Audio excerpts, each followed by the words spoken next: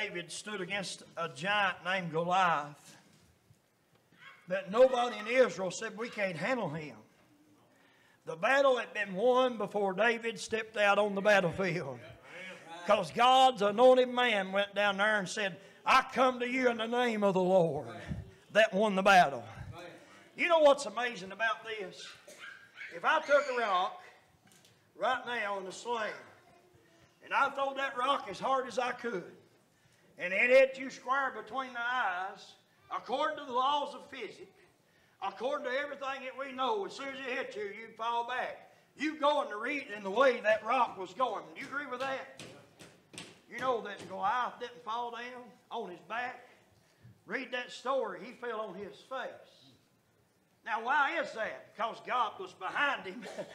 And as soon as David was obedient, God said, I got this. And put him down, amen.